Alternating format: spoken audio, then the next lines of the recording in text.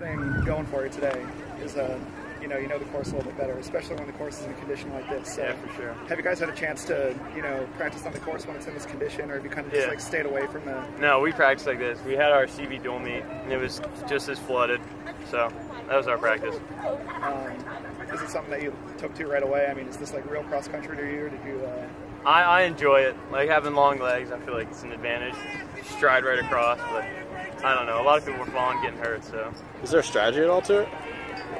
No, not really. I kind of just go. Just kind of throw my body in there, flail my arms a little. Yeah. Obviously it worked out. Something else that I noticed about just the way the race developed today, the pace kind of went out a little bit slower, I assume, because there was such a big pack. Yeah. And obviously the benefits, your legs speak a little bit. Yeah, for sure. What's going through your head as the race? I mean, we went out to like 5:05 probably, and then we went through the 2 mile at like 5:30. So our second mile was very chilled, and we all just like grouped up, and we're just like looking around, waiting for like when everyone's gonna go. But I don't know, it did benefit me for sure though. Were you thinking about that at that time? Did that give you confidence like coming into the last mile? Yeah, knowing that I'm only like 2 seconds off the lead, that was nice. Usually I'm like a good 15 seconds off the lead, even more usually. So I don't know, I gotta get used to running up there. Obviously it's a different type of meet too. There's a lot of kids here that you don't know anything about that are coming from out of state.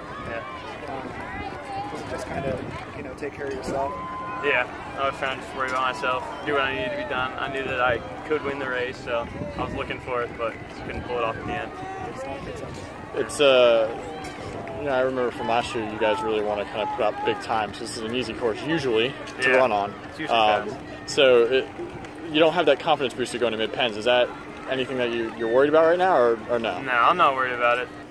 I don't know. Our coach always trains us well for postseason, so just letting everything go. And is there any chance that you guys are behind right now, just how the rain has been affecting the past few weeks and whatnot? The only thing is we're gonna have to make up like a meet, which could interfere a little bit, but I'm not too worried about it. Hopefully we're going to make it up next week, so get it out of the way before like mid-pens and stuff.